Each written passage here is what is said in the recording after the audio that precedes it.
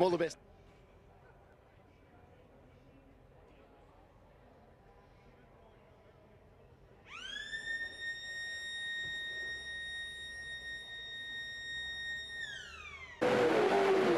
Gets a good initial bite. Alex Davison makes a stormer. Slots to the inside. That's massive. Oh, Reindler slots on the grid. He was stalled on the grid and has been hit from behind. That's Alex Davison makes a stormer. Slots to the inside. That's massive. Oh, Reindler slots on the grid. He was stalled on the grid and has been hit from behind. That's and Karl's moving, trying to get out of this car quickly.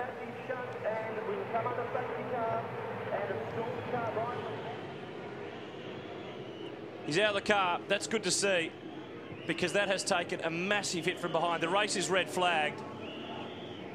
Bright gets a good initial bite. Alex Davison makes a stormer. Slots to the inside. That's massive. Oh, Reindler slots on the grid. He was stalled on the grid and has been hit from behind.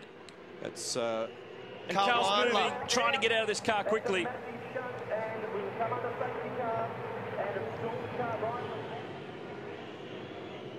He's out of the car. That's good to see, because that has taken a massive hit from behind. The race is red flagged.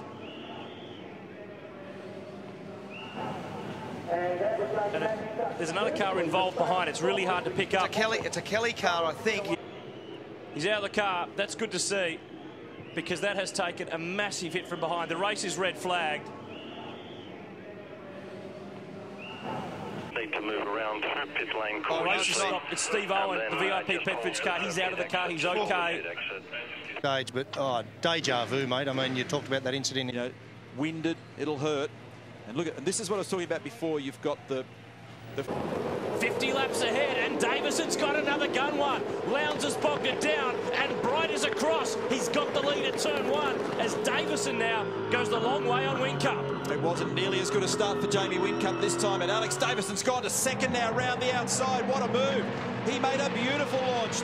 He's done it. But those guys have just gone out on fresh tyres, including Craig Lowndes. They're going to be punching out laps faster than Jason now. So you can see this is really forcing their hand. But I've got to... Alex Davison, Tander and Bargwanna, Holdsworth and Will Davison, Slade, Coulthard, and Winterbottom. That's Courtney's off at turn one. Straight through the sand. And Rick Kelly, with the tyre condition as he is, has turned the margin. And once it got inside under 35 seconds, it was always going to be Lowndes was in the box seat. And the margin is now 9 seconds. Lowndes back in the race lead, Bright in position 2. Lowndes to the inside, doesn't get it done.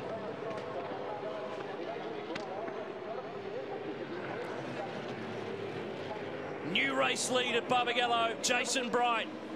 last lap. Jason Bright leads, Bargwanna, his teammate.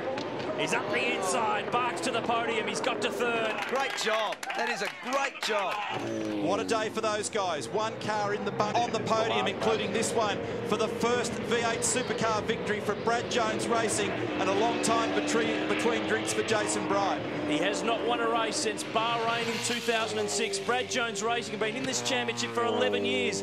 They've done 337 races, and today is the day. Jason Bright and Team BOC, the final turn at Barbagallo, race 8. We've got another new winner in 2011. It's a breakthrough for the boys from Albury. That is awesome. And Bright takes the win.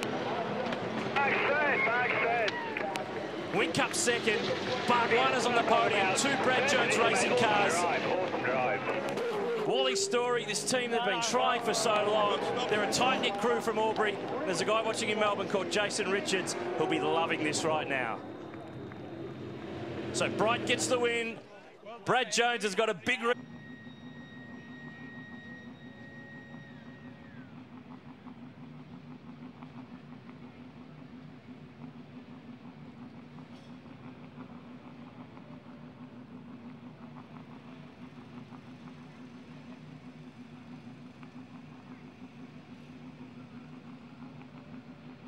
TeamVodafone versus Team BOC. Watch for Tander, watch for Alex Davison. Away we go, Bright's got the jump. Whincup, slow away, Tander's made a quick one, and Lowndes has been swallowed. Ripper start, Jason Bright. He read it perfectly, his jump was beautiful. Tander really threatened Whincup on the outside at one, but he didn't quite get there. Gave away grid spots as a result. Shuffled back in the order. Oh, Lowndes! How was the... Jason Bright, Team VOC, they will do what they did last time, which is they've still got pace. He's been making that margin. They'll run him. Here comes Bargwanna. He's got to come in. It's just madness. Here we go. That is madness. He's not the only one. It's earlier than race 8 for these guys at Team VOC. Oh, didn't quite get you. That was a bit eager. Go, go, go, go, go. But I think the normal rule is with this... Line ball, I think Jamie's going to get him. Got him. So that little balk on the front wheel, because we know Whincup got balks, reporting that he can't get close enough to the back of Whincup, where the aero grip is quite important. It starts to lose its balance, and Van Gisbergen gets down the inside of Murphy. Corner. But he's only got to hang on now for one more lap. What's impressive is the margin these two have earned over Garth Tander and Craig Lowndes. They've been the class of the field. And Bright in race 8 was driving literally around that white line at turn 1. He had the car hugging the road. And Tander's performance is much better also. Good recovery from him. Third position, and his speed in the last part of this race is actually quite good. He's about half a second faster than the two guys in front at the moment. But a great display from Jamie Whincup.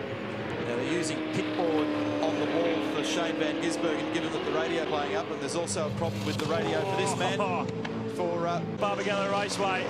But for the championship lead-up, it's a case of 2 out of 3. Ain't too bad at all. Whincup wins. Great work. And extends the lead. Great drive from Jason Bright. Team VOC have done an awesome job today. Third on home soil, and in the background there, James Courtney and Stephen Johnson getting stuck right into it all.